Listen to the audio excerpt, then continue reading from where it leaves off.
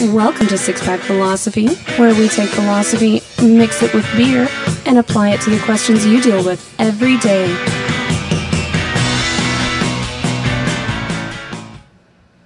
Welcome to Six Pack Philosophy. I'm Anastasia here with Mike and John, and this week we're fucking your reality once again. But this time we're doing it via the Mandela effect.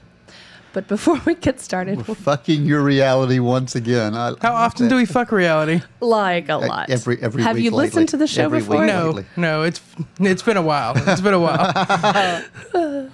Maybe in this reality.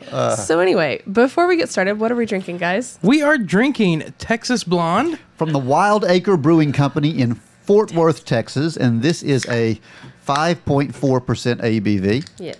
It's an awesome looking can. I like it. Yeah, it's got blue bonnets on it. Honestly, that was a big part of why I got it. Aren't those illegal to pick and draw? No. I'm gonna And draw? And I'm gonna hit you. The rare Texas you can't draw a blue bonnet rule. Maybe that's Is that Mandela. Texlom? Texlahoma. All right, so Mandela effect. This has been around for a while, but it's really been talked about a lot on the on the interweb lately. Tell us a little bit about it, John. Yeah, so the broad idea of the Mandela effect is the idea of shared cultural memories that are not backed up by history. We can, maybe go through some examples. Okay, so I don't guess I understand what you're saying. So it's the idea that we all remember something that We remember apparently something wasn't so. happening. Yeah, I mean, if you look back in the actual, historical records of the time, it wasn't happening, whatever that was. Yeah. When I first saw this, and it's been a while back when I saw it, and I thought, this is the total bullshit. There's no way this is a thing. There's no way. And then I got looking at it and went, fuck, this is a thing. It's a thing. It kind of screwed with my old head, and I think the older you get, the more it screws with your head. So let's see. Probably There may be a because your reason. memories deteriorate over time. No. It's because you jumped through more realities. It's all CERN's fault. All right. All right. So let's talk about a few of these Mandela effects. You remember that famous line in Forrest Gump? Yeah. Everybody knows that one. Yeah, life is like a box of chocolates. I saw a meme with it once. Life is like a box of chocolates, and I've seen Tom Hanks say that line in just over and over again on the Tonight Show and late night shows, and basically anytime he's in front of a camera, somebody asks him to say that line. But whether or not Tom Hanks said it, you know who didn't? Forrest Gump. Never said that. Never said life is like a box of chocolates. No. Now this one's iffy, and there's a few that are going to fall in this category where they said something really close, and it's kind of understandable. He said life was like a box of chocolates. Yeah. Did he say it with a draw or something where it might be easy to mishear it as No, is? I mean, I watched the video. I mean, it was very clear. Mom always said life was like a box of chocolates. Really? Yeah. I see. How do you remember that? I've never seen the movie. It's a terrible movie. I can't stand that. I've never actually seen that Everyone movie. I know loves that movie, and I fucking hate it. Yeah, I'm It's a kind celebration of stupidity, and it's terrible. I'm kind of to the point of not watching it because everybody's like, it's so good, you've got to watch it. It's a great movie. So I Fucking haven't seen awful. It's fucking awful. The hero is an idiot who just stumbles Isn't into that success. normally the case? I hate that Like, stuff. especially I don't like in reality. I like no show that celebrates stupidity. We should be celebrating intelligence and courage, not stupidity. Because we do that in real life already. Well, we should. We No, should. I'm saying our shows should celebrate intelligence because real life celebrates stupidity. Sometimes, I guess. I guess I'm the cynic I today. guess after the last presidential election, we could say that. But The next one deals with Mandela, but I'm actually going to push that to the end because I think there's a little more that we need to talk about on that one. Next up, Looney Tunes. yeah. I mean, everybody knows Looney Tunes, and everyone knows how it's spelled. LooneyToons. Yeah. No. But it's not spelled that That's way. not how I remember it. I remember No. it as Tunes. Yeah, well, there's apparently a large swath of people that think that. And this one's actually explainable because there was a show later called Tiny Toons, Oh, and it yeah. was spelled Yeah. Toones. Really? Yes.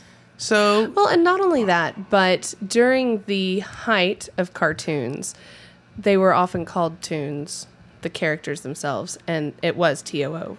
It would make sense that Yeah. if it was a shortened version of cartoon, yes. Right. But in Looney Tunes, it really wasn't. It was Right. music because of the music that was played on it. Yeah. Right. Yeah. But I think that confusion is I can simple. see where that comes Yeah. from. I don't really see that as if you're of that school and there is that group of people that believe the Mandela effect is something where reality has changed and at one point this was real and now it's not. I don't think this meets the qualification at all. Right. Right. You know, well, here's one that may be a little more surprising. this to one you. pisses me off. Yeah. This one pisses me off. That famous treat that we all got as kids when our parents didn't want to cook real food, Jiffy peanut butter. Yeah, man. Their Jiffy peanut butter was what my mother got. I can distinctly remember it had those big block letters JIFFY across it in different colors. I can remember this like it was yesterday. And you're telling me it didn't happen? 3 out of 5 letters ain't bad. I mean, it was Jif peanut butter. It was Jif peanut butter. JIF. I just don't buy that.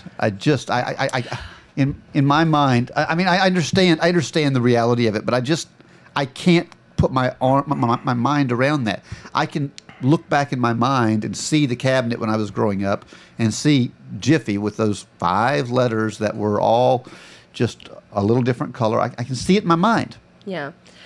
I wonder if I wonder if it's Skippy that I'm confusing it with. so there's Skippy and Skippy, Jif. and then there's also their slogan, "Choosy Moms Choose Jif." In a which- Jiffy. Yeah. Yeah. But so I wonder if that's some sort of Yeah. Oh man, I Something is happening because all I can remember is Skippy peanut butter, Jiffy peanut butter, and Peter Pan peanut butter. That's all I can remember as a kid. Mm-hmm. And my mother got whatever was the cheapest. been there. Yeah. Classic kid stories. We all grew up with these. The Berenstein Bears. I fucking Now, loved Bernstein Bears. It was a distinctly Jewish name. Berenstain. Now, it was a distinctly Jewish name. It was Bernstein. I remember it like it was yesterday. I do. There were no Berenstein Bears. I know. There's Berenstain. And I Yeah. read it, and it's named after the person that created him. That was his last name. Yeah. But I mean, I always called them the Berenstein Bears. Did you? I did. And something I actually saw on this was interesting. When you listen to their intro song, it's It's got a twang on it. It does have a twang, and I think that makes it very easy to hear it otherwise. Yeah, it's because one of there's these- somewhere it's very clearly Stain. Yeah, it's one of these Laurel Yanny things where if you think about one and listen to that twang, you can hear either one. Yeah. Yeah. It's ambiguous. Yeah, and you know, you've also got the situation where you've got people out there now that are actually claiming that this was intentionally changed because of anti-Semitism. Yeah. That they don't I saw want that. that. They don't want that. You know, it's Why something does against the Jews. anti-Semitism have to Be in everything. creep into everything? You know, yeah. I'm beginning to believe, you know, there are some strong anti-Semitic conspiracy theories. We've talked about them in previous shows. But there are also some really strong pro-Semitic conspiracy theory. Is that a word? Anti-Semitic, pro-Semitic? Sure, Yeah, but- whatever. yeah. I don't think it's Pro-Semitic ever been used, but it can be. Yeah. conspiracy theories. Yeah. And pretty much if I just hear anti-Semitism, my mind immediately goes, okay, what's conspiracy theory here? Yeah. Like I'm just Yeah. ready to hear Yeah. the crazies Yeah. come out. There are plenty of anti-Semitic crazies out there in the world, though. Yeah, there are. But which makes it easy to believe sometimes. Yeah. You know, because you know they're out there. Yeah. But no, Bernstein Bears. And to this day, if you ask me, I will call it Bernstein Bears.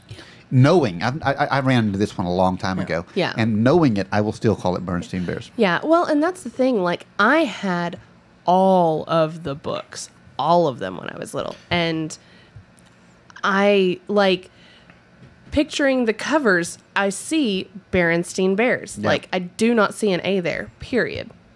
But, like, I've looked at them since because my parents still have some of them, or did recently. And it's definitely an A. But that's not what I see in my I don't memory. remember reading them or anything when I was a kid. But I remember my sisters all read them. Mm-hmm. So that may be there's a generation thing there. So, but that's interesting to me because you know, part of this, the Jiffy peanut butter thing, I think to myself, well, that was when I was very, very young and my brain was very conditioned. Yeah. I was not very, very young when this was. I was, you know, a teenager, you know, Right. a little bit older. And still, it has that effect on me. So, hey, before you go to the next one, I got one I want to talk about. Go ahead. Because some of this stuff kind of freaked me out as I was going through. I want to talk about Ed McMahon a little bit because The WWE. no, not Vince McMahon, Ed McMahon. People of a certain Not age. familiar with the McMahons. Ed McMahon was the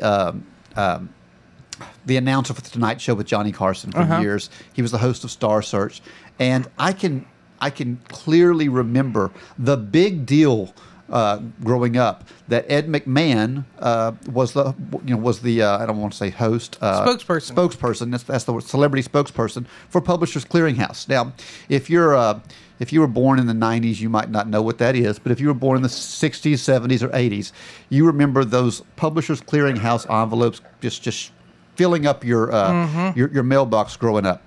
To the extent that you know, everybody's parents filled it out and sent it back. Some people bought the magazines to get more chances, but somebody was going to win $1 million. Ed McMahon showed up. They bought time on national television, and we'd show up and we'd watch it when he would deliver this giant check from Publishers Clearinghouse. Well, Publishers Clearinghouse has released a statement that Ed McMahon never worked for them. He never worked for Publishers Clearinghouse, and that just freaks me out. That completely changes my whole childhood, because I can distinctly remember the little envelopes coming with Ed McMahon's picture in the top left corner for Publishers Clearinghouse. How am I so wrong about this, John? You know what? I can. Well, I guess I'll go into this briefly, but I want to talk about the mechanics of why that is later. Ed McMahon worked for American. I gotta go to American Family Publishers. Yep. Which, you know, I've never fucking heard of American Family Publishers. You looked that up earlier. I have never heard of American Family Publishers, and yet I've got this in my mind as Publishers Clearinghouse. Well, you know, and you know, you kind of mentioned this earlier, but it makes sense. You know, we have this thing where if you ask somebody for a crayon, or Crayola. Crayola, or a better one, if you ask someone, you know, you cut yourself, you ask for a Band-Aid. Band-Aid is not a thing; it's a bandage. It's a bandage, yeah. But Band-Aid is a brand, and so now everything that, you know, covers your wound is a Band-Aid. Yep.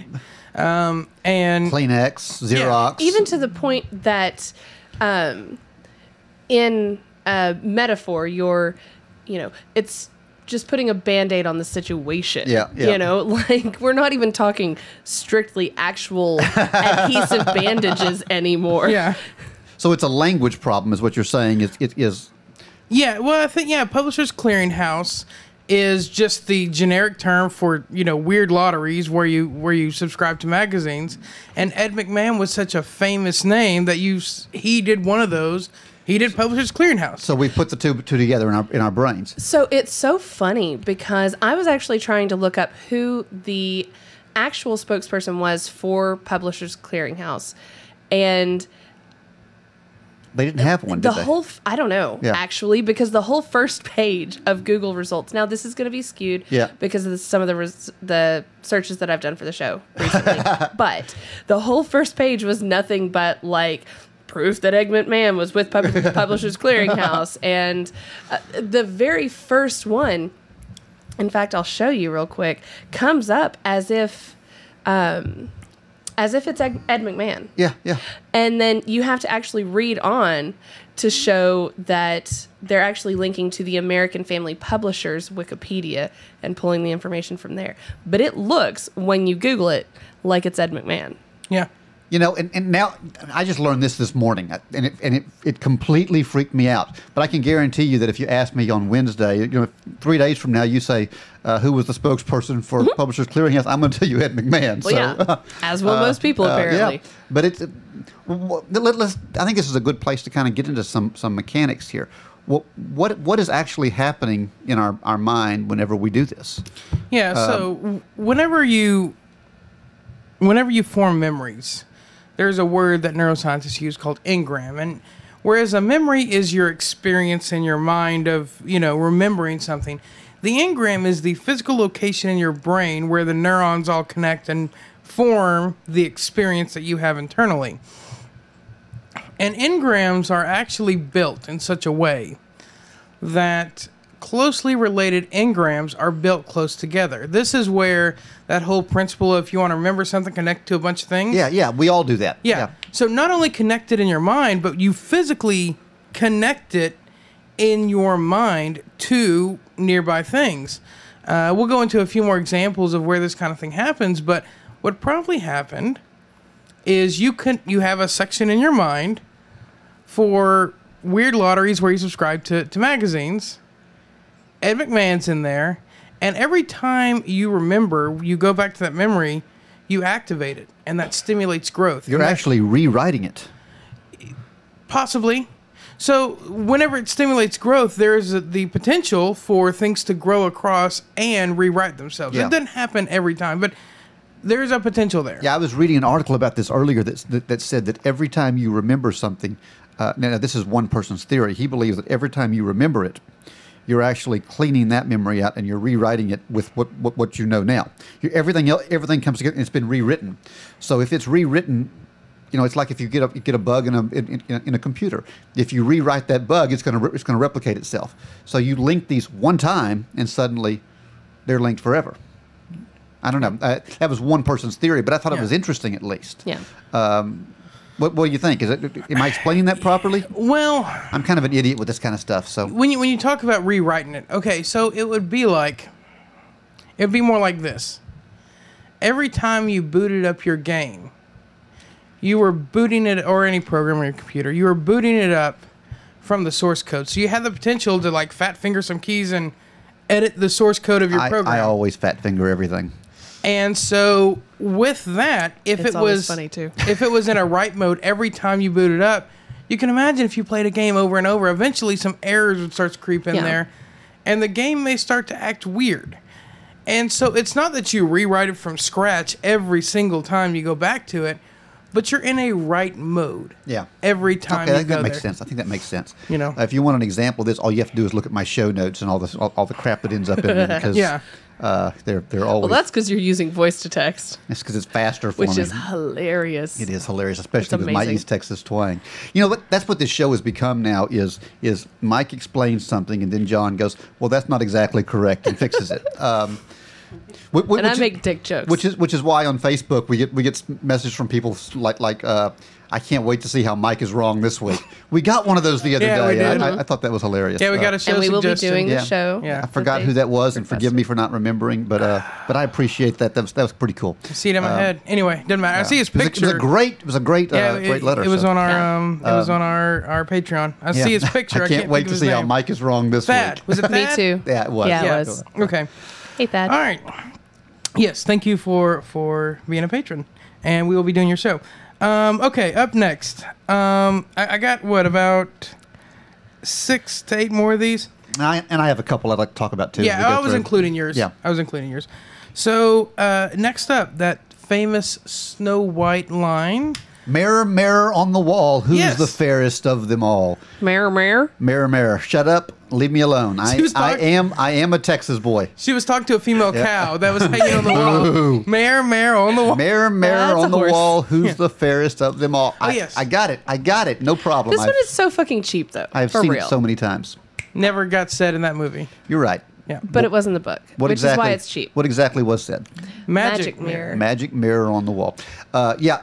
That's pretty easy to explain. In the original Grimm's fairy tale version, It was mirror, mirror on the wall. In the Disney version, mirror, they changed mirror it. in a billion other things. Yeah, portraying that whole this situation. is easy to understand, Yeah. and frankly, mirror, mirror is better than magic mirror. So I'm just gonna accept mirror, mirror as a fact. Yeah. Yep. I think Disney should go back and edit the original 1938 Snow White movie and change it. Yeah. Let's do that. Or we can just let CERN do it. Yeah, just Yeah. remaster. I keep teasing this. Okay. Yeah. But that needs to be at the end, right? It needs to be later on. Next up, this is actually a pretty popular one. Yeah, I don't get this one. The famous genie movie Shazam with Sinbad. With Sinbad, yeah. I fell for this one. Did you fall for I did this one? too. I totally. Yeah, there are people out there that believe that in the 90s, Sinbad starred in a movie called Shazam, where he played a genie. Jonathan Taylor Thomas was the kid. They got a lot of detail with this course. stuff. Because he was the kid in everything at that time. And Sinbad has come out. I love Sinbad. He came out with a tweet of it saying that while he was never, he thinks it's a great idea, and if somebody wants to make it, he's available. Yeah. I think I actually saw it. Of course, this may have just been a troll, but I think I saw somewhere that they said that it was going to be happening. That would be interesting. It would be amazing. Did you see where College Humor has played off of this? Yeah, so College Humor made the April Fool's where it looked like a VHS that had been written over a few times. Yeah. So proof that it happened. You may be thinking of, and I don't really know because I haven't seen what you've seen. But actually, they are coming out here really soon with a movie called Shazam. It wasn't that. Yeah. Okay. Yeah. But that's a DC comic book hero. It's Captain Marvel, basically. Yeah. It's the old Captain Marvel. We don't say that Marvel. You don't say it. Marvel will get in trouble. They bought the copyrights to that. Yep. By the way, we should do a show on that one. That's interesting. The whole history story of behind Captain how Marvel. Captain Marvel was bought. We should do one on that. Okay. It doesn't really fit in our wheelhouse. It would have to be a hard shot, fine. but Yeah. And if we do that, you're going to have to subscribe on Patreon to get our hard shots. So, Well, why is this? Well, this is convoluting some ideas. There was a movie called Kazam, I believe, with Shaquille O'Neal playing a genie. Yeah. And at that time period, Sinbad was massive. And always wore genie clothes, apparently, or genie-esque he wore clothes. he wore those MC Hammer pants and stuff that. And even like turbans and Sometimes. these like flowy shirts. There was a show or maybe like a short that he had on Nickelodeon or something like that. A special. He was a pirate. Yeah. But could have very easily And why Jonathan Taylor Thomas? Well, because in the 90s he was the kid in everything. Yeah. He was in everything. And there's actually one more thing to this because there was actually a Sinbad movie out at the time. I forget what it's called, but it's like White House Kid or something like that. Yeah, where he played the Secret Service agent guarding the president's son. So there was that movie, and White House Kid was in the preview reel for Kazam, and Kazam was in the preview reel for White House Kid. Yeah.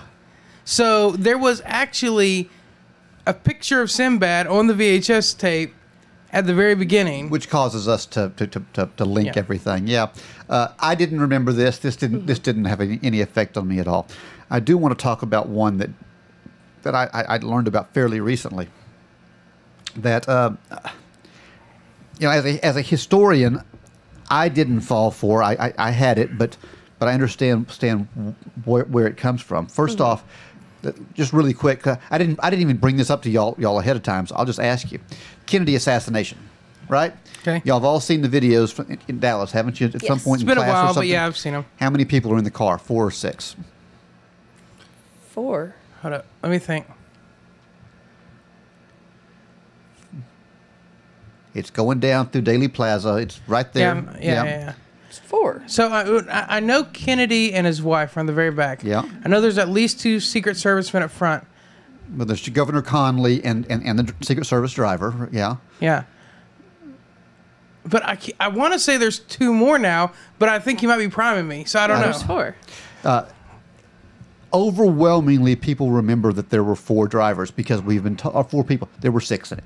There were 6 in the car. How the fuck did they even fit 6 in that car? Because in the seats they faced each other. They're 3 deep. It's a 3 deep limousine, and in this car they you had Governor Conley and his wife, you had Kennedy and his wife, and then you had 2 Secret Service agents in this car. Wow. But why would we continuously believe 4? Well, I think there's a bunch of reasons for this. First off, all you ever hear about is the bullet went through Conley, it hit Kennedy.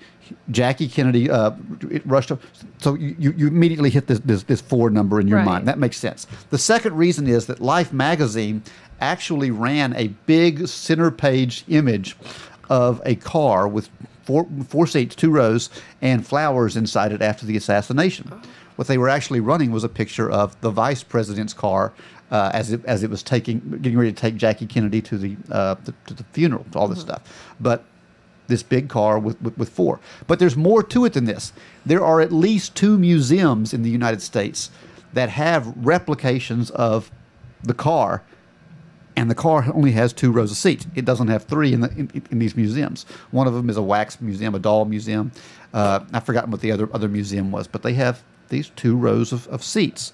Well, that would lead people to believe this as well.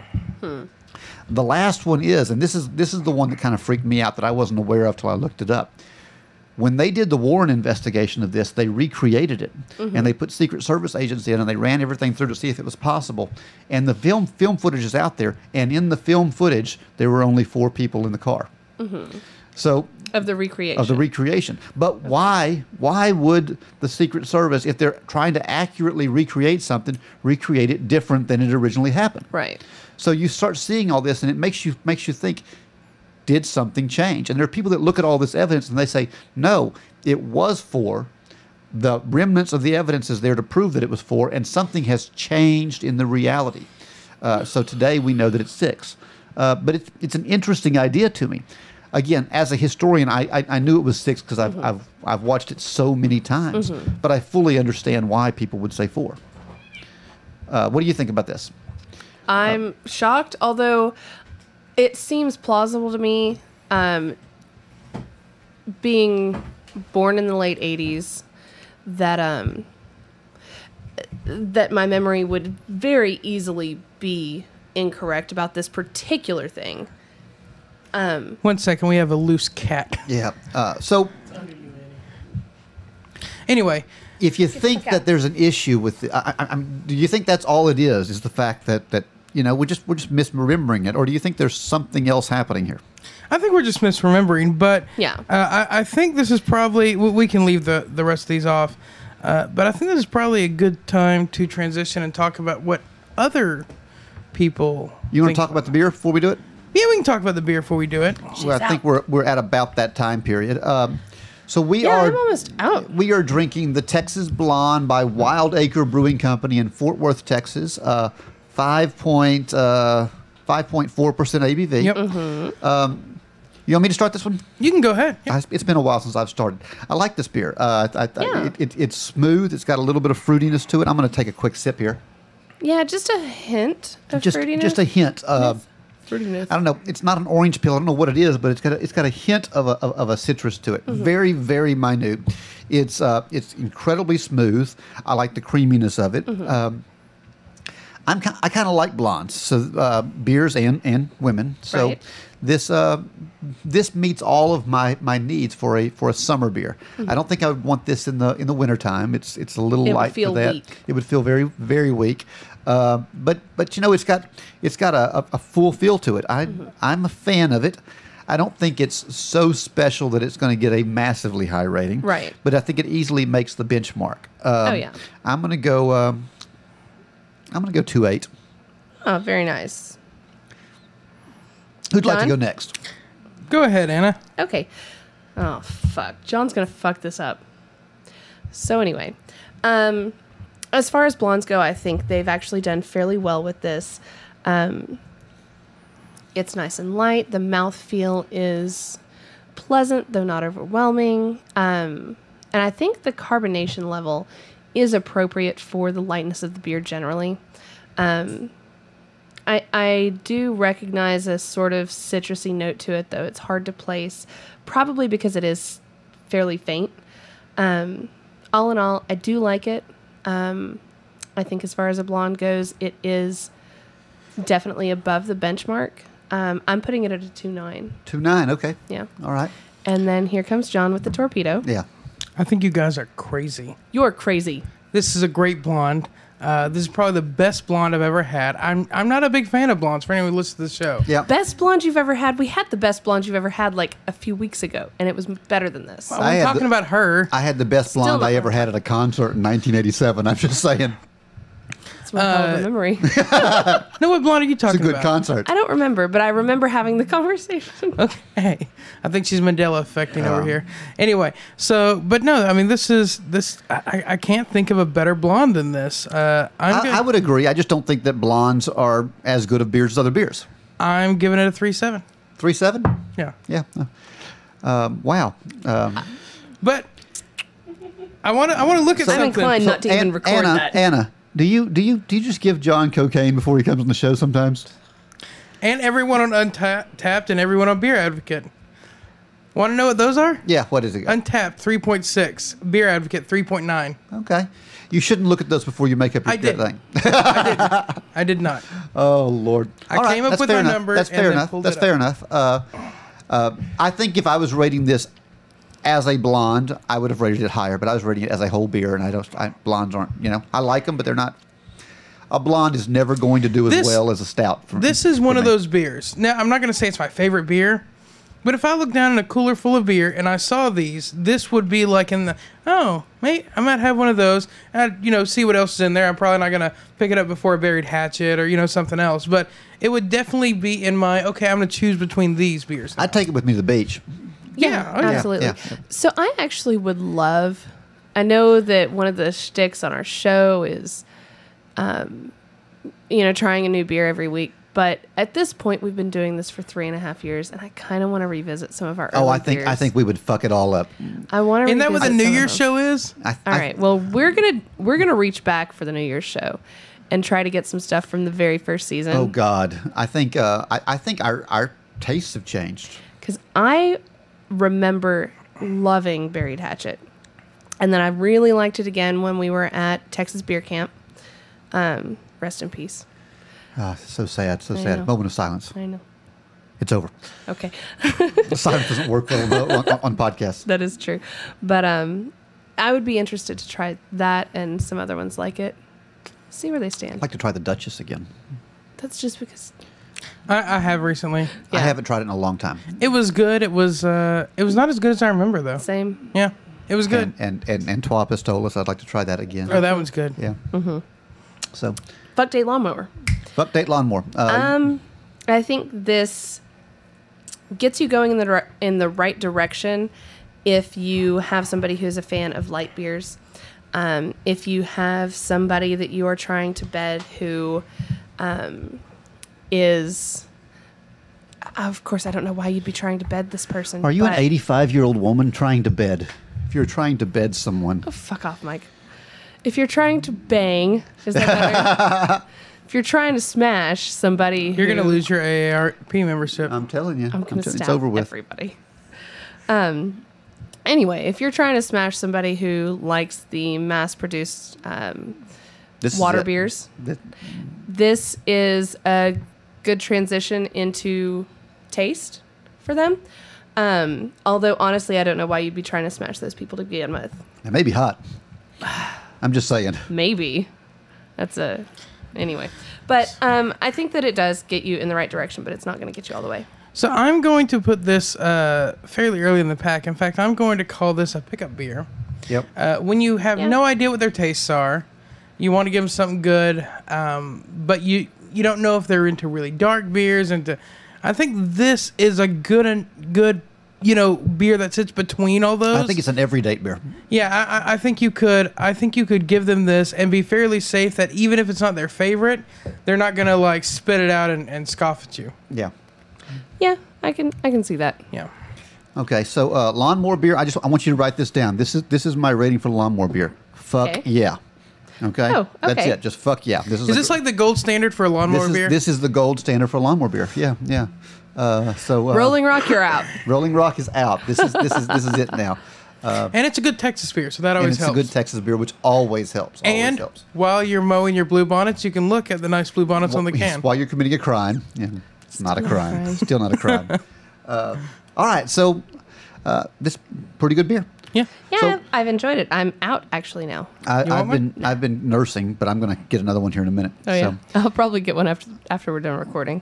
So when I can properly. where are we There's going to next, two left. John? We can split them up. So I want to talk about some of the conspiracy theories. I'm just going to call it what it is. Yep. Around this. So we've gone through, and I'm hoping at least one of those touched you. If not, you can look up some. There's so many more of these. Yeah. You could talk about the Luke, I am your father. You could talk about the Statue of Liberty. Monopoly guy not having a monocle. Yeah. Curious George, no tails. There's all kinds of these. Yeah. Anyway, but one of these hopefully has hit you. So you've kind of got the mindset.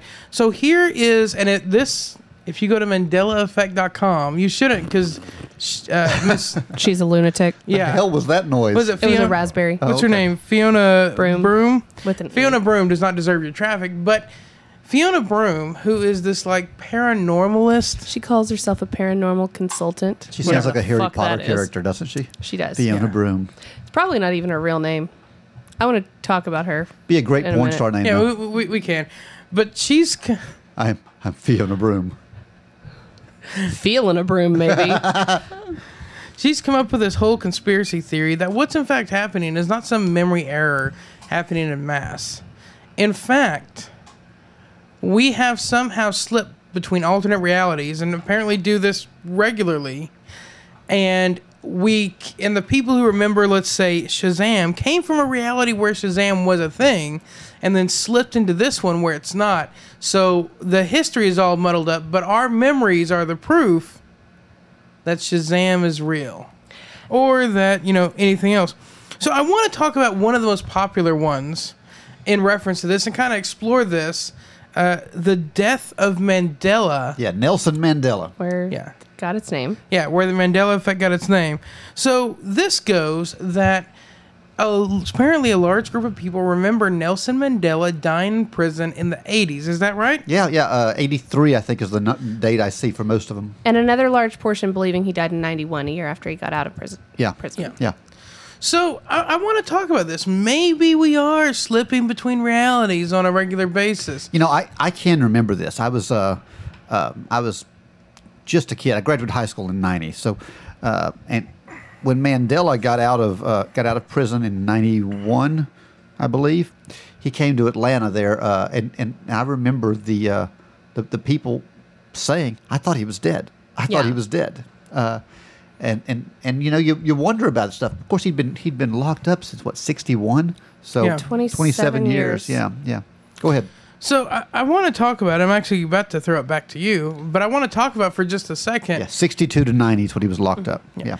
If Nelson Mandela had died in an alternate reality in prison, what would the world be like? How would history be today? Yeah, wow. If Nelson Mandela had died in prison, it was just an alternate reality thing. Yeah. And I think everybody who believes they're from that alternate reality has to accept everything that follows from Nelson Mandela's death. So, Mike, go ahead. Nelson Mandela's dead. Yeah, Nelson Mandela, if you don't know much about this guy, he was a patriot in South Africa in a time period of apartheid. Apartheid lasts all the way up into the 90s in South Africa.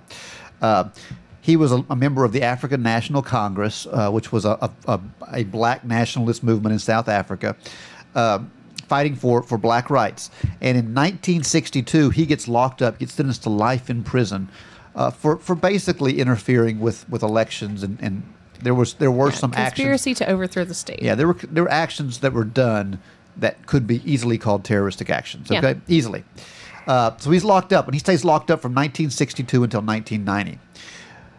This man is then released by de Klerk, the white president of South Africa, largely because the white population was so overwhelmed by the black population by this point that it became necessary. And de Klerk seems to have been a good man. He releases him early from his life sentence. Still, 27 years in prison. Nelson Mandela comes out. He immediately takes his place back over as leader of the African National Congress. He works with de Klerk. In a presidential election in 1994, Nelson Mandela is elected president of South Africa in the first multi-racial election in the history of that nation. So Mandela would never have been elected president of South Africa. At the end of one term, he chooses not to run for a second term. Instead, He Washington's. He forms the Nelson Mandela Foundation, where he does incredible work to try and stop the spread of HIV and AIDS in Africa and throughout the world. He negotiates peace treaties between warring African national states, wins the Nobel Peace Prize for this stuff, and does all of this before finally actually dying in 2013. Without, if you accept that Nelson Mandela died in 91 or 83 or anywhere in between there, none of this happens. Right. Apartheid does not break. Yeah, so Trevor Noah Yeah. doesn't make it over. Trevor Yeah. Noah never makes it over. Yeah, yeah. He has some killer stories, by the way. Yeah. He does. If He anybody's does. not Interesting checked those stuff. out. I can't stand his show, but I That's like him fine. personally. Yeah. So Because you guys are friends, right? yes, I like him personally. Trevor hangs out at the house I've met every him. night. He's great. I mean, I think he's a cool guy. We have a beer and Yeah. talk about the old days. Yeah, yeah. Remember those apartheid days? Oh, those were the good old days. You know, it's Because- never good. It's never good. Because Nelson Mandela died, so Yeah. Now, you said something earlier that I want to argue with you a little bit. You said that if we accept that Mandela had died before this, we have to accept that all of this happened. I don't know that that's true, because those people that accept or that believe in this, that the Mandela effect is not just mass misremembering, they believe that it's actually an alternate reality. They would say that no, that didn't happen because it's already been overwritten, and all we are getting is the remnants of this old reality. right. But your memory, either the overriding process overwrote your memory, in which case you wouldn't have remembered Nelson Mandela dying, or it didn't. And so you have to account for where that Nobel Peace Prize actually went.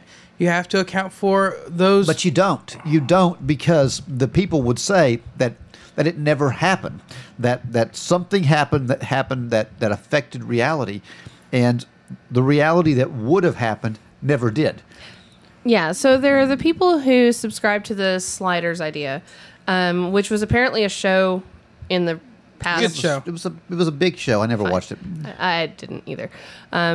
Where you just apparently slide from one reality to another in sort of a multiverse thing. And so the people subscribing to that idea could very well agree that in the original reality, Nelson Mandela did die in prison or a year Yeah. after he got out of prison, and none of those things happened. But that in our reality, he didn't die, and all of those things did happen. That's all well and good. That's And there's fine. just a remnant there. That's fine. There's a remnant. So they are professing that their memory is the true record Yeah, they from are. the other reality. Yeah, they are. from the So- other reality. In their memory, they have to then account for all of those things from the true record. No, I don't know that they do. Okay, think about whenever you rewrite a hard drive. Okay, you write over things, but there's always remnants left, right? Isn't there always stuff left behind? Not really. No. Whenever So- then why are you defragging a hard drive? What are you doing? Oh, defragging a hard drive. So what happens is Isn't that remnants of old things? no, that's not at all. I'm that big of an idiot. So what happens is This is another one of those cases where Mike's going to be proven wrong. is like, let's say you have a program that needs 10 gigabytes, but you don't have it. You have two 5 gigabyte slots. So you have a program, but it's on separate sides of the hard drive. Defragging just rearranges all the Moves it pieces all around and Okay. makes them close All right. together. So, but the idea here is, and obviously you've proven me wrong on the technological side, but the idea here is that there's one piece that's left. But so- You don't have to count for the rest of it because it was overwritten. There's just this one part that wasn't. Well, and even regardless, I think what you're assuming is that they not only have the memory of Mandela's death, but that they also have the memory of him receiving the Nobel Peace Prize. When the thing about it is, I would suspect there are probably a number of people who remember him dying that don't remember him getting the Peace Prize, that don't remember any of that stuff. But- and I think unless you are closely tied with the region or what was going on there, that it would be easy enough to remember one big action that happened and not some other ones. So they don't have to account for that. I'll tell you the scariest part of this for me as I'm thinking about it, and it's hitting me as we're talking about this, is if you accept this idea that there are alternate realities and they can be overwritten, that would in fact mean that nothing is real. Yeah, I mean I agree. That would in fact mean that nothing is real because everything can be altered. I told But you, you're fuck your reality. looking at the situation in the micro, not the macro. Yes, there may be a person out there who remembers Nelson Mandela dying in the 80s or 91 and doesn't have a fucking clue about their asshole from their elbows when it comes to African history, the warring nations, and Nobel Peace Prize. That is absolutely a thing that a person could have happen. But Go to NelsonMandela.com. They're talking about millions of people. Yeah, they do. Millions of people. So from those millions of people, you're telling me that not a one of them has a clue Let me tell about any of the other things. They're arguing that there was an incident that caused them all to slide from their original reality to this one. Could that not have happened sometime shortly after his death in that reality? And before he actually got out and achieved all those things and did all of that? Well, they do argue that there was an incident that caused that to happen. Yeah. And let's talk about that for just a little bit. I want to, but let me point something out to you also. There are those people that believe, and it's not really Mandela effect, but there are people out there that believe that Mandela did in fact die. I've seen that one too. And he was replaced by somebody else, and that's why we're remembering lizard this. man. Well, I haven't seen the lizard man, but he was replaced by somebody else, and he's working for some, other government. Not really Mandela effect, but it's an interesting idea anyway. So what causes this? There is a theory out there, and it is admittedly a fringe theory, but you can find it, where they believe that the whole Mandela effect was caused by CERN. Mm-hmm. Now, if you don't know what CERN is, it's the largest. The Large Hadron Collider. It's the largest laboratory in the world, and they developed the Hadron Collider. That is massive. Where what they do is they take these particles and they send them around at massive speeds, and they run into each other. And we know that that they have discovered the Higgs boson particle, something that is colloquially called the God particle. They have found a way to make matter. Okay, it's something that is bizarre, and people start putting quotes together with this.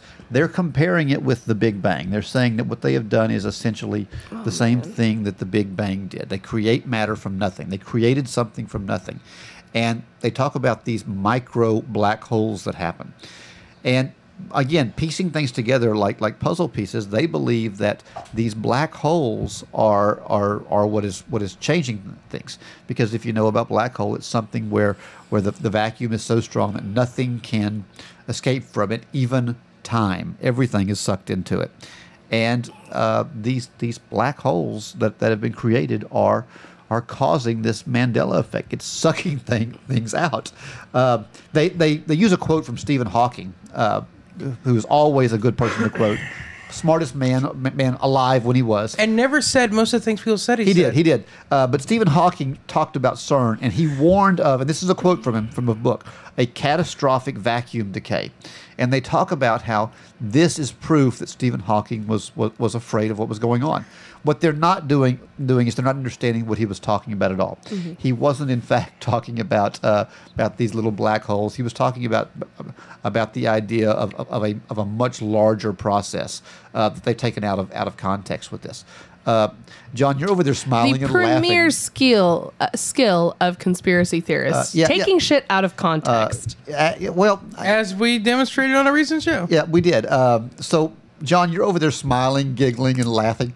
Do you want to tell me why is the Hadron Collider not responsible for the Mandela effect? Yeah, so I'm going to take this piecewise in the order, and obviously you're paraphrasing. Maybe you've said some things that weren't exactly what they said.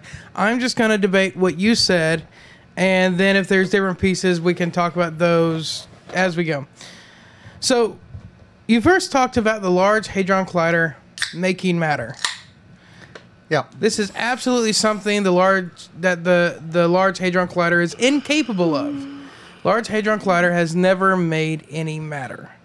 So, and I want to talk a little bit about. I read I read Angels and Demons by Dan Brown. It did too. That's Mandela effect for you. Oh, but no, they've never made matter. So what the Large Hadron Collider did. I want to talk a little bit about particles and how particles work very briefly. So we perceive a particle, and we talked about this a little bit on our show on information and what's real. But anything you perceive is not in reality. I'm using air quotes here because there's a question of what is reality. What you perceive it to be. It's not shiny, it's not whatever. everything's made up of protons and electrons. But even if we look at those basic particles, the protons, the electrons, all the gluons and non-gluons, those things aren't even really what we perceive them to be. Every property that a proton has, there is a piece. Its electric charge, its mass, its shape, its size, all of that. There's a piece of a subatomic particle, a quark, that comes together, and there is a quark responsible for every property of that when you put the right orientation of quarks together, you get a proton. It is an area of space that has these properties that we can interact with in such a way. The God particle, the Higgs boson, as it's more properly called, was an elusive quark that is responsible for the property of mass and gravity. So all they did was they took some electrons, actually. They weren't using protons, they were using electrons, I'm pretty sure. It didn't matter. It didn't matter which one they were using. And smashed them together, caused them to break. And then looked really closely to see if they could find this particle, this subatomic particle, that would have these properties required for a particle that makes mass. And so they took basically a Lego block, they threw it against the wall, and tried to find the red Lego as it fell down.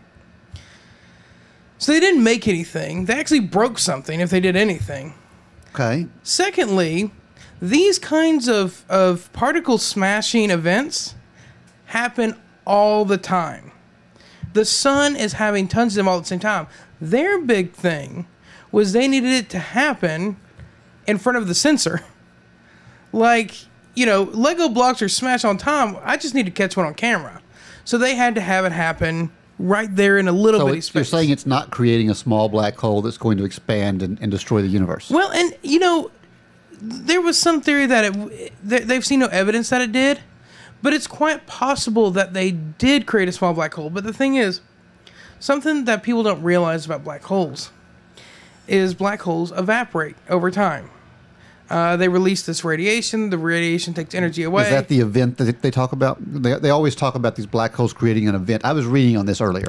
I don't know what they're talking about. Referring to the event horizon? No, I'm not talking about but it might be that too. But there's a quote in here from Hawking where he says that creating the Higgs boson creates an event, and they always take that out of context and they think event means something dangerous, when really it's just a scientific term for what's happening here. Yeah, and I don't know what he's talking about. I have to read, around that and everything.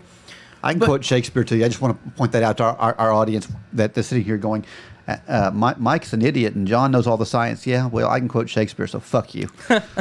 But black holes, they evaporate. And the rate of evaporation is actually higher when they're smaller. So they evaporate really slow when they're really big and really quickly when they're small. Yes. Okay. So even if a micro black hole got created, it would evaporate instantly. Black holes don't expand and suck the things in that are around them, is what you're saying. They do. So why doesn't a micro... I'm sorry, we're turning into science talk, because I've got to know this. Why doesn't... off topic right now. I don't care. Why doesn't a micro black hole, by sucking everything around it, just continue to get bigger and bigger and bigger, like they're afraid of? Yeah, so the reason is, big black holes evaporate and suck in matter. Small black holes evaporate and suck in matter.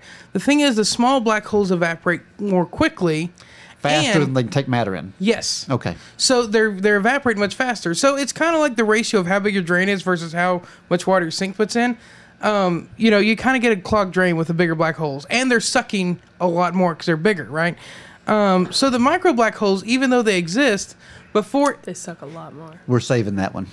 Before anything else can get into them to make them, bigger, they evaporate instantly. You just scared the shit out of me. I'm so sorry. So I doubt they created a black hole. There's no evidence that they did. But even if they had, it wouldn't have mattered. And they talk about black holes mysteriously, like it could change the space-time continuum. There's a big fucking black hole at the center of our galaxy. Is a space-time continuum just in constant flux? Yes, that's why the Bernstein Bears thing is wrong in everybody's mind. Yeah. See, your evidence is actually supporting me. We have a 2-mile large gravitational wave. I'm trying to be a conspiracy person here. Good luck. We have a 2-mile large gravitational wave detector that can barely detect the merging of the largest black holes in our universe. I mean, they're a long way away. Yeah, exactly. And we're talking about one over in the Nordic countries. It's a little different. Yeah, we got a big one that is holding our galaxy together. So its gravitational influence on us is much bigger than one that evaporates so quickly it can't grab a proton. I mean, let's just put things in perspective. Okay, I could go into I could sit here and ask you questions all day, but we're so far off topic. Right, I'm going to stop because Anna's going to hit me if I don't. Point is, but when we get through, I want to talk to you because I'm a little. But point is, I shouldn't be losing sleep over what CERN is doing. It's ridiculous. It would be the equivalent of saying that if I take a laser pointer and shine it at the back of your car, that the photons are going to push your car forward. I mean, yes, photons push. Yes, your car is movable. No, the photons aren't going to push your car forward. It's ridiculous. Photons destroy things. I watched Star Trek. Yeah. I'm so proud of you, Mike. I corrected myself as I looked at you because you were waiting for it. You saw me think. I did. Trek. Anyway. All right. So that was interesting. So Where were we? Fiona Broom is wrong, and CERN is wrong. And is low-key admitting it right now without outright saying it. She has released 2 videos in the last month talking about the Mandela effect, scattered amongst lots of videos about ghost hunting and dowsing rods and things like that. Because that's she's one of those. She's brilliant. She's brilliant. That's who started this whole conspiracy about different realities and everything. Yeah. But she's essentially coming out right now and talking about what you should do if you suspect you are a victim, we'll call it, of the Mandela effect. I do. I do. And how to verify, what information is correct and what isn't. And without actually outright saying, look, guys, this whole, extra realities and sliding and other bullshit isn't really a thing, is kind of coming out and saying, look, there's definitely a phenomenon where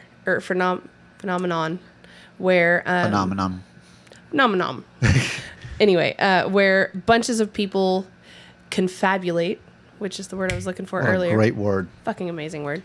Confabulate a particular event in pop culture similarly, but that it doesn't necessarily mean that there's anything crazy happening.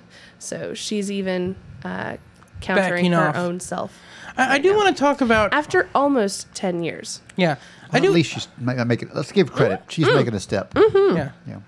So I do want to talk about it for just a second, because I think where people get hung up on this, I think most people will believe, I can remember something wrong. I remember something wrong all the time. I don't think that's a leap.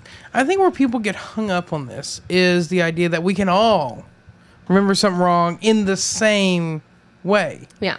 And I do want to talk about a little bit about the mechanics of how that happens. So I want to talk about one easy. That I've actually heard a lot of people... I've seen on the internet where a lot of people bought into this one, but they're not really calling it Mandela effect because it's kind of crazy. That Alexander Hamilton was a president. Yeah, there's a lot of people that believe that because he's on money. Yeah, he's on money. That's the general belief. So is Ben Franklin. Ooh, how long also before we think that Harriet Franklin was Tubman... president. How long before we believe that Harriet Tubman was I am president? so pissed about that. So just don't even get me started on the Harriet Tubman. I am so pissed about that. Oh my God, I want to know which ways you're pissed about it. We'll I'm talk pissed about it later. okay. We'll talk about it later. You guys already chased a long enough rabbit hole. All right, Anyway. go ahead, Black John. hole, thank you. Now I'm angry. Anyway. Go ahead. It was a black rabbit hole. Well, I got to make it racial. You made it racial. So anyway, if we look at this and we go back to the story about the engrams, and how engrams are encoded in the mind. Most people learn... Now, that's engrams, E-N-G-R-A-M-S. I want to point that out because Google has engrams with just an N. That's something different. Yeah. I don't want to confuse our audience. Yeah. Good point. If you look at the engrams and how they were encoded based on what we were talking about earlier, most people, when they hear about the story of Alexander Hamilton and his race and his fight with Burr... Yeah, small fight. Fight. Yeah. They had a slight disagreement. Yeah. Petty schoolgirl bullshit. His ultimate murder by Burr. Anyway, Like I said, petty schoolgirl bullshit. if you go back and you look at this, most people learn about that in history class. Yep. Where they also learn about the presidents. Uh-huh. So it's probably all encoded in a section of their mind called, ninth grade history class. Or, wherever Eighth grade. Eighth grade history class, sure. Called eighth grade history class. And then they see this other connection, guy on money. Yeah. Most of those guys are presidents. Yeah.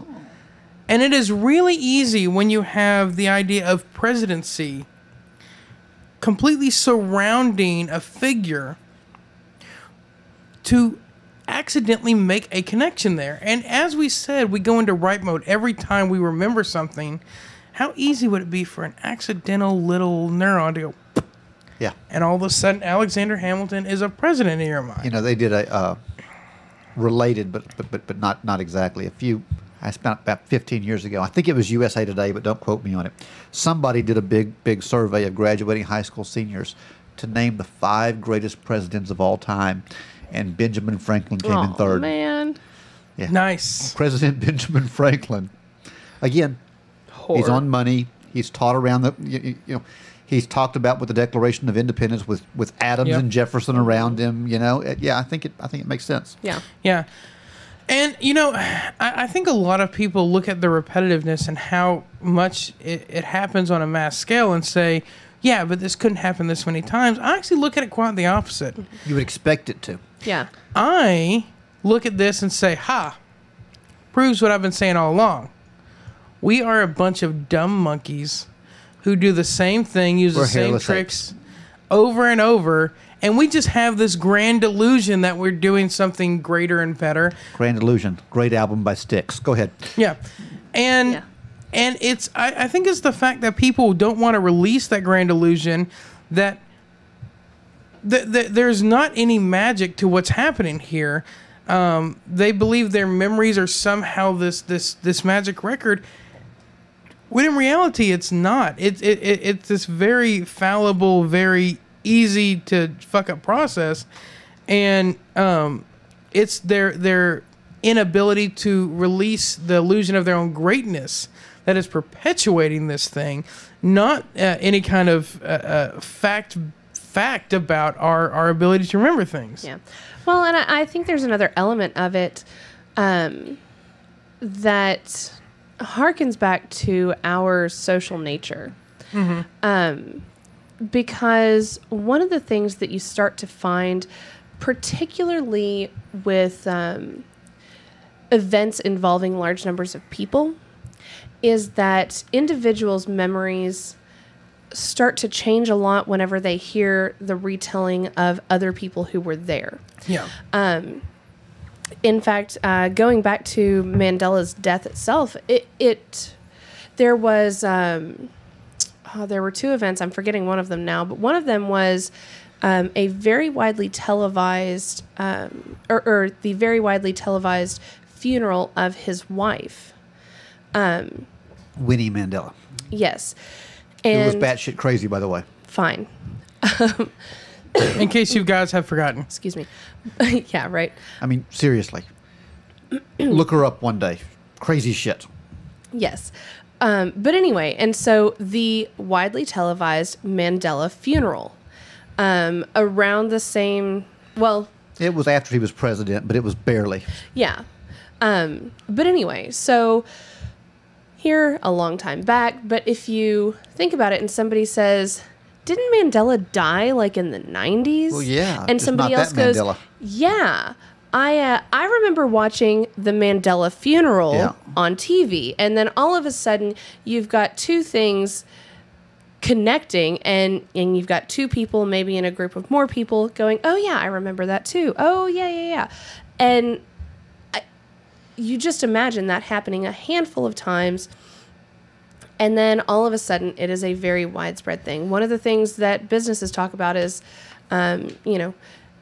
impressing somebody so much that they go and tell your friends and they give that personal testimony of the greatness of your business is one of the best ways to draw people in, right? And so you have to expect that the same thing is happening with other incidents, such as the death of Nelson Mandela. And I think it makes it fairly simple why a handful of confabulations turns into millions of people misremembering something. Well, and I think on that same note, another thing that happens is how these events are presented. So whenever the Shazam one got real big, I remember going online and seeing it, and the question that was asked is, do you remember the movie Shazam with Sinbad? And I think people thought back and they Conditioning. they said Shazam. Oh yeah, that Shazam movie. It was Sinbad. Sure, why not? Some random black guy, right? Yeah, because they were both. Hey, producer, clip that. Yeah. I want some random black guy clipped. Shazam, Kazam, big black guys. Yeah. And then they came to a Beanies. conclusion. Yeah. They said, yeah, Shazam is real. And then they read further in the article. They said, there's no Shazam. And now their pride takes over. What do you mean there's no Shazam with Sinbad? I said earlier there was. I specifically remember it. I specifically said, and I'm not wrong usually, that it was Shazam. So now they have to defend it. Yeah, and then all of your memories, you're taking Sinbad's face and putting it over Shaquille O'Neal's face, and anywhere that it says the word Kazam, you're replacing with Shazam. Right. Because by God, you've got to be right. Right. Yeah. And then they read the other people who also did the same thing, and they say, ha! See, they remember it too. They remember. You know what it is? It's not that we're all big, dumb, hairless apes that remember things poorly. It's that reality broke. Reality must have broke. That's the only explanation for me being wrong here. Well, and if you're looking at it objectively... That would be the only explanation for me being wrong. And this was the thing that drove me the fucking craziest about Fiona Broom's latest video on the Mandela effect. She's... Oh, God. Anyway. Yes. So... other God. I shut wasn't the sure. fuck up, Mike. But anyway, and so there's a point where she's like, people are saying that the Mandela effect is not a real thing. And she's trying to claim that people are saying that there aren't huge numbers of people confabulating the same thing. When nobody's claiming that doesn't happen. It's pretty fucking clear that happens. What they're saying is that this reality shift isn't happening. Yeah, in fact, most of the people who are disagreeing with the Mandela effect, but agreeing that it happens, are using the proper term mass false memory. Yeah. It's just the Mandela effect's a little more clickbaity, and we want you to watch, so we right. use Mandela effect. Yeah, but anyway, and Fucking Mandela. And so she's like, Occam's razor clearly indicates that the Mandela effect is real because all of these people remember it, and that makes sense. Anyway. Yeah, the simplest solution is the correct one. Yes, and so... That's not the simplest solution, though. It's not. That takes some serious exactly. jumps. Yeah. And that's my thing. I think if you're looking at one of these instances where particularly where you didn't fall subject to it. Yeah. So if I'm not looking at Mandela's death, or Shazam, or You're looking Berenstain at Bears. Curious George. Fine. If I'm looking at Curious George,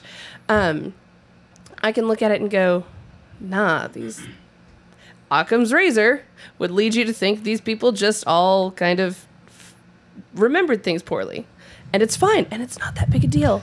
Not some fucking... Occam's razor is not some, like, blanket term for why you're infallible. Right. It has a meaning. Yeah.